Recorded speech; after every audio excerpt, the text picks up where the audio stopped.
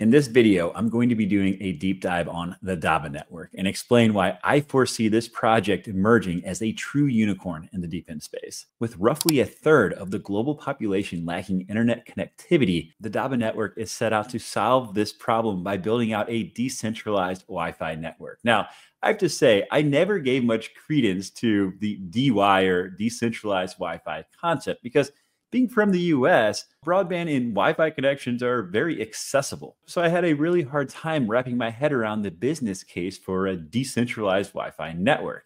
But after having several people in the community reach out telling me that I should check out this project and doing my due diligence, I have to say my view on the matter has certainly shifted. That's because India, the market that the Dabba Network is primarily focused on, is not only massive with a population of over 1.4 billion people, but their infrastructure for connectivity is severely lacking. So there is a huge problem that needs to be addressed. The Dabba team also has connections on both a government and local level after being an internet service provider in India for over 8 years. And using groundbreaking technology that they've developed and the power of DePIN, I do believe they are uniquely positioned to be the market leaders in what is expected to be a market with $70 to $80 billion in annual revenue. Also worth noting that they have financial backing from the likes of Borderless and Multicoin Capital, amongst others. Oh, and we're super early here, by the way, because they have not yet launched their token.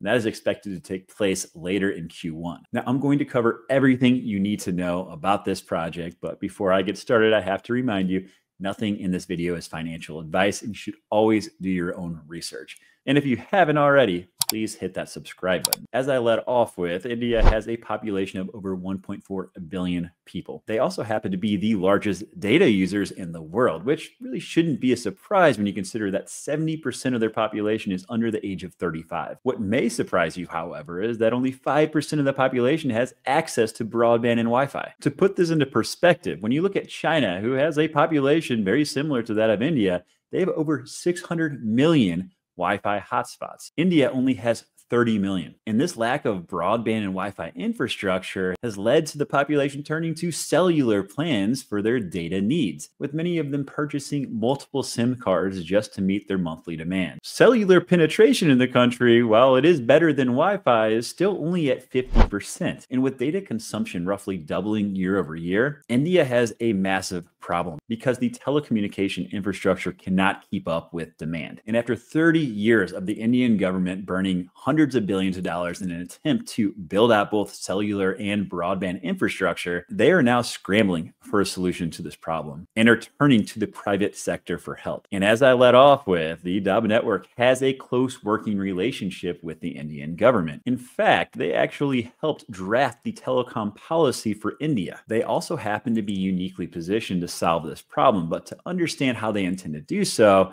we need to dig into how the infrastructure has been built out to this point. Now, India has fiber optic cable coming in from the ocean on both sides of the country. And one thing the Indian government has done well is building out the baseline infrastructure, as they have fiber optic cables running underneath all of the highways and railroads across the country.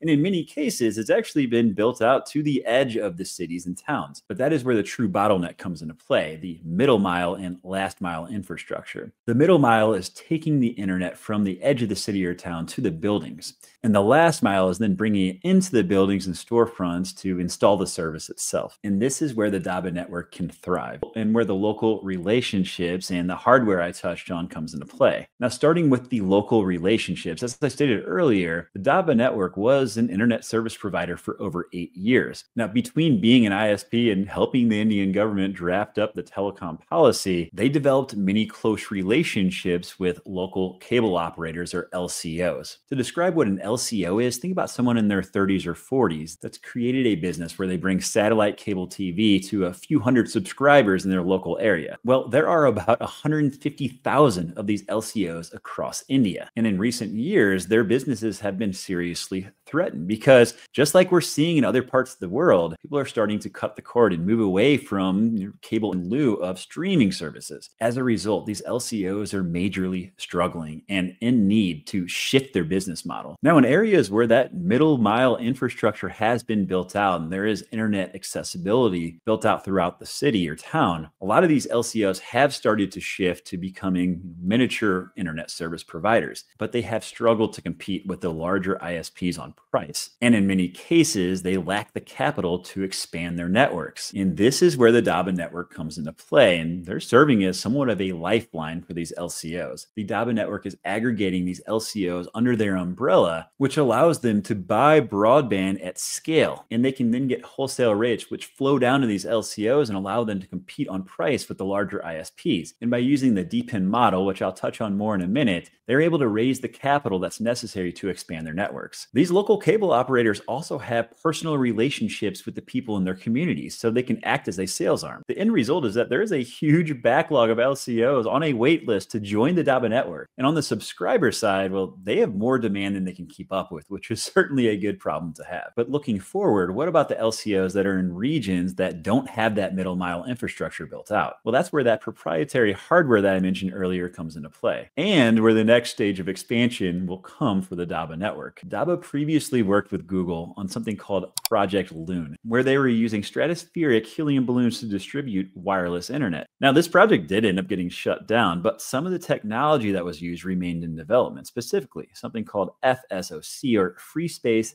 Optical Communications Links. And it's currently being used to provide high-speed internet to people in Africa. Now, the concept uses a point-to-point laser system where you can actually create a link between 2 points with clear line of sight to deliver broadband. And Dabba has invested in the R&D to create their own version of this technology at a fraction of the cost. And they plan to begin rolling it out later this year. And this is going to allow them to build out that middle mile infrastructure in a very cost-effective way. At the edge of the city or town, they'll be able to actually beam the broadband to collectors on rooftops throughout the town or city. And we aren't talking about minor savings here, as they estimate it'll not only be up to 75 times cheaper, but also up to 40 times faster. For example, to run fiber optic cable to a town of say 200,000 people, it would traditionally take at least 5 years. And due to the labor hours that are necessary and the local permitting and red tape, it could cost hundreds of millions of dollars. Using this laser technology, they can now accomplish the same feat in a matter of a few weeks with a small crew, little to no permitting, at a fraction of the cost. And these LCOs will be equipped with this hardware and the software that will enable them to build out the infrastructure for their communities. And the DePIN model will help them with the capital that's necessary to expand their network. And that's what I'm going to talk about next. So how can someone like you or me participate in this network? Well, if you go to their website, and I'll also link this in the video description below, you'll see you can purchase one of their Wi-Fi hotspots for just under $200. And this hotspot will be installed at the subscriber's home or business, and you'll start to earn their native DBD token for doing so. Now, this is a much different experience than other DePIN projects you may have participated in, because as opposed to you buying the hardware and having to find a location for it and installing it and maintaining it, well, in this case, it's all done for you. And this is really genius on many levels. Because with those other projects, you end up having a huge supply and demand imbalance and major issues around quality control. Many areas would become oversaturated and you'd end up having coverage in areas with no demand. In the case of the Dabba Network, they will only be installing at places where they already have a subscriber, and it will be installed and maintained professionally by an LCO that's gone through their extensive vetting process. Now, this LCO will get a percentage, say 10 or 20% of the tokens that are generated by that hotspot, but this is the incentive for them holding up their end of the deal. And this structure will allow the Dabba Network to not only efficiently build out a structure that balances supply and demand, but also ensures quality and uptime. And I do believe we are going to see more DePIN projects in the future follow this model. Now, they have purposely throttled their growth to this point to make sure the system is completely ironed out before rapid expansion. But you'll see here in season 1, they sold 1,000 units.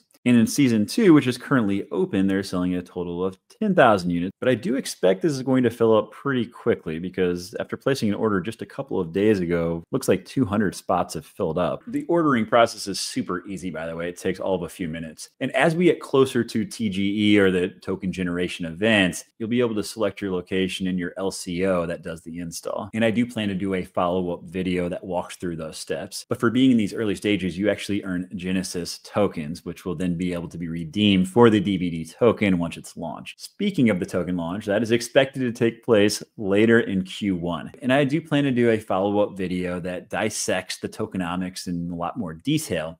But the main thing I want to focus on right now is the fact that the team's primary focus is to drive utility and demand to the token. And this is something we've seen a lot of other projects really miss the mark on. And the end result is that there's way too much selling pressure and not enough buying pressure to offset it. I do not expect that to be the case for the DBD token. That's because revenue coming into the project will result in token burns. And keep in mind, these are only going to be installed at places where they have subscription revenue coming in. There's also going to be $100 of DBT that's necessary to onboard new hotspots, and they're planning on having a staking mechanism that will go towards building out new regions. But speaking of revenue, let's talk about revenue growth opportunities and the future roadmap. Now, the number one driver of revenue will obviously be subscription services for homeowners and businesses. I believe the basic subscription is expected to come in around $10 to $15 per month. But keep in mind, for a lot of these people, it's going to be the first time they've ever had access to Wi-Fi. And many of them have relied solely on their cell phones. So as they start to buy laptops and move to streaming services and their data usage increases, well,